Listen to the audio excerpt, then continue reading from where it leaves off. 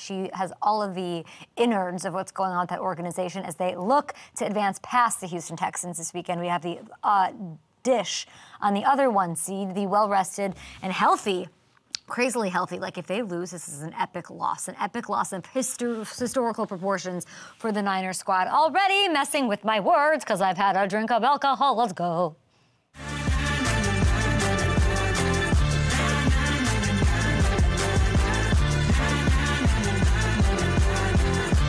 An honor to have Deshaun Jackson on the show, former Raven, of course. What do you think about Greg Roman to Chicago? Got to ask him about that. The RG3 Jay Gruden thing?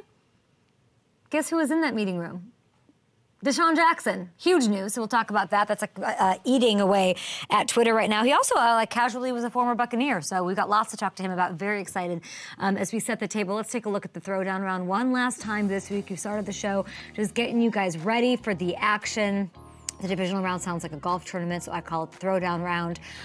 Texans, Baltimore Ravens, we'll get to that. So many ins and outs. Sarah Ellison joining us at the top of the show. Bucks, Detroit Lions, 2 former #1 overall picks. Jared Goff, Baker Mayfield with the world to gain from a win there. Then we've got the Chiefs and the Bills. We've talked extensively about that with Sal Capaccio and BJ Kissel just yesterday. We had Deion Dawkins on the show. Hard to not root for our guy. If you schno, you schno. And then you got those Packers and the Niners, the other 1 seed. So I want to really set the table with these two. By the way, over at FanDuel Sportsbook, the odds haven't changed since yesterday. Very heavily favored 1 seeds. Revere the 1 seed. And what I said, I had a nice little chat. I haven't really talked about who I want in the Super Bowl. I want the best teams, and the best teams are the Ravens and the Niners. That's who I want in the Super Bowl. They've got some frisky teams coming to town this weekend. We want to welcome in Sarah Ellison, who crushes it, co-host of the Ravens Vault podcast. You can see it on YouTube. You can find it on Apple, Spotify, Google Play, everywhere you can. Sarah, welcome. Ravens' key to success, obviously eating 7,500 pounds of PB&J Uncrustables, which I learned just yesterday. A lot of beef jerky in that locker room as well. But I need the real nitty-gritty here. I was talking about Josh Allen and legacy with Sal Capaccio, longtime beat reporter, sideline reporter for the Bills yesterday. Legacy with Lamar Jackson. Let's get into it. You know, he's cool as can be. The snowballs, the whole vibe is great. What is the importance of this game for how he is held? And maybe even more than just for him. What's at stake? Yeah, well, for him, it's definitely not something that he wants to put all of this weight on his shoulders. He's trying to keep loose. But for everybody in the media and all those that talk around him, about him, it's about, can Lamar Jackson, a true dual threat quarterback, win a Super Bowl? There's been so many people going all the way back to Bill Polian saying he couldn't do this. And then, people say, oh, he can't win in the playoffs. But this is, don't sleep on Lamar. Don't sleep on these Ravens. It's been a couple years since he's been healthy and in the playoffs. He is laser focused. And John Harbaugh just recently was on the Adam Schefter show, and he talked about how Lamar Jackson has really revolutionized the quarterback position. That's not to say that there hasn't been quarterbacks that are athletic or that can run, but this is the first time where you've had an organization and a player that are unafraid of being a true dual threat. And now he's showing other quarterbacks like him that, you know what, there is a place for you in the NFL. There is a place to go and succeed. But, people are going to say that's not complete until he does it in the playoffs. But, Kay, I can tell you, I have never seen a team. I've covered Ray Lewis. I've covered Ed Reed. This team is so locked in. It doesn't matter what success they've had in the past. Beat the 49ers, beat Miami. Doesn't matter. Job is not complete. They know the mission at hand, and they're not going to get ahead of themselves one game at a time. You mentioned some of the people with not the criticism, maybe the disbelief. I know you and your co-host went in on Stephen A. Smith about it as well. Just as far as giving, the having to prove himself over and over and over again. But people love to hover, not just Stephen A. I mean, they loved. It's an easy, low-hanging fruit to have that 1 in 3 cloud sort of just follow him. Do you have, in covering this team, and it's so unique and it's so different, what is the main reason things will change, especially against a young, hungry Houston team? One of my favorite quotes that I think isn't getting enough national love this week is Lamar coming out and saying, like, man, CJ looked a lot better than I did in my playoff debut, and it's true. It is true. Lamar is as honest as they come. He's just straight up. And, you know, I feel like confident people can give compliments to others. Sometimes you don't give compliments because you're insecure. Lamar is one of the most secure and just loving and fun. He's just fun, you know? And so, yeah, he's like, yeah, CJ played better in his first playoff game than I played in mine. But yeah, Lamar had played that rookie year, I think 6 games. He came in midway when Joe Flacco got hurt, and then all of a sudden turned things around. And then that 2019 team, I mean, that's the PTSD in Baltimore, believe me. And people think it's like, you know, maybe it was rust or whatever. And it's definitely one of those things where any given Sunday you can have your worst game. But I also think that team, and I said this to you before, Kay, that team was a little bit more one-dimensional. I know that Lamar Jackson led the league in passing touchdowns that year, but this 2023/24 team is by far more complete. He has more weapons. He himself is hardened because of the experience he's been through. The defense this year is better than that 2019 defense. It's just a more complete roster. So you'd be making a mistake if you felt like it was the same roster and it was the same Lamar Jackson. It's just the makeup is completely different. Well, there, you know, and I know we have Dalvin Cook, but Monken's letting him cook. He's letting him play the way he wants to play, and it's meant the world. And I really think, I mean, this signing of hearing Harbaugh say he'll get in there. We've seen it, like he's going to play. I see a lot of 1 yard, 1 touchdown stat lines down this stretch for this 1C team. We have Mark Andrews back. That to me is the biggest difference in just like talking about this team year in, year out. They're healthy, minus the Marlon Humphrey thing, which is kind of weird and obviously sad. And we'll get that, but like getting Mark Andrews back could literally change the entire complexion of what this looks like down the stretch in the AFC through the Super Bowl. Torrey Smith, legend, of course, loved by that Baltimore team. He sort of pointed to the lack of selfishness and ego as the most impressive thing about this 2023-2024 squad. What is the characteristic that you think sort of defines this team? It really is bananas. It's funny because from the outside, when OBJ was signed here or Jadeveon Clowney, they came to Baltimore with certain reputations. And everything that I had heard, just from the outside, I hadn't covered them. Obviously, I'm more lasered focused on the Ravens. But from the outside, it's like, you know, people would say OBJ selfish or Jadeveon Clowney when his comments, when he left and his comments about Garrett and this and that. That is not the reputation that they've brought. That is not the type of guys that they've come here with.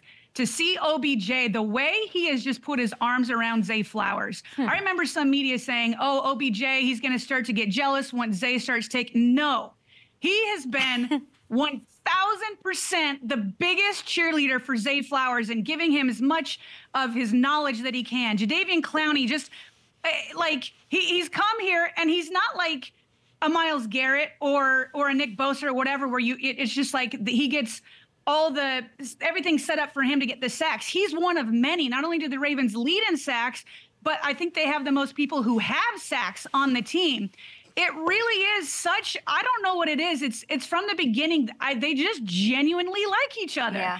And it starts with Lamar on one side and Roquan Smith on the other. I mean, Mark Andrews goes down. He's the biggest cheerleader for Isaiah Likely. Now he's coming back, and Isaiah's like, yeah, Mark's back. You don't see it all that often. I think you see it with some Super Bowl winners because you have to have good chemistry. But selflessness and just laser focus are the two kind of phrases that come to mind when I think of this team. It's well said, and I hope that Roquan and company are able to stop the run a little bit I think Devin Singletary's got something coming. I think D'Amico, I mean, they don't know what they don't know on the other side, but it seems like the pressure isn't really, at least yet, sinking in on this Ravens squad. We'll see what happens, of course, this weekend. A lot of expectations in a heavily favored Ravens squad. I just love talking to you. I appreciate the time so much. I know you're so busy. Ravens Vault is amazing. I listen to it all of the time. Please check out the podcast, guys. You and your co-host are amazing. YouTube, Apple, Spotify, and Google Play on that. Thank you, Sarah. Good luck. Appreciate you, Kay. Anytime. Appreciate you. Okay, the other podcast that I listen to regularly, we got to talk about my friend Rob Guerrera, all things about the AFC to the NFC's 1 seed, the Niners. Stats, who is famous for the Gold Standard Network, which you just launched out of nowhere and is absolutely crushing it. I don't know how you did it. I need to take the master class to get my YouTube numbers up like you are. I would like you to know about your IMDb page. Talk to me. Well, thanks to you, Kay, I suddenly have an IMDb page. I have no idea how this happened, but there it is. For your appearances here, which we love, and I love your NFL Jam T-shirt, by the way. I think that's incredible. You've got merch. You've got it all. So do the Niners, okay? The Niners, this is one of those games where I'm like, oh, my God, like, tail of the tape doesn't exist. It's so heavily favored on the Niners squad, and they're so healthy. Like, it's weird to think how healthy them and the Ravens, the other one seed, are. Where does your head go when you're looking at this matchup, other than hating Kurt Benkert? Kurt's on your show saying, oh, something's weird about this matchup. The 49ers haven't played a meaningful game. Yes, that's what happens when you kick the tar out of everybody you've played basically for the last 9 weeks, and you don't have to play a meaningful game. But you mentioned it, Kay. They are rested. They are healthy. Only one player is going to miss this game. Cleveland Farrell's the only player for the 49ers that's not going to play, excluding guys like Talanoa Hufanga, who, of course, tore his ACL. So they are rested. They are healthy. They have the better roster. They have the better coach. They're at home. I think they're going to roll them.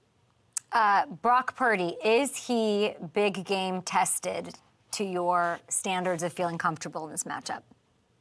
I think he is, and he's more big game tested than Jordan Love, that's for sure. Despite the fact that Brock is a year younger than Jordan Love, he still has more playoff experience because, remember, Brock played in 2 full playoff games last year, beating the Seahawks and the Cowboys. So he's got more playoff experience than Jordan Love, and I think he's got less pressure on him because Jordan Love is going to have to be Superman to win this game. Brock Purdy's just going to have to do what he's always done, get the ball to the playmakers, and let him work. I mean, Stats, what are we even doing there then? Why, like, what are you even talking about on your show all week if it's just going to be this, like, easy thing over the Packers? Are there no concerns? Do the Packers not have an advantage in any category?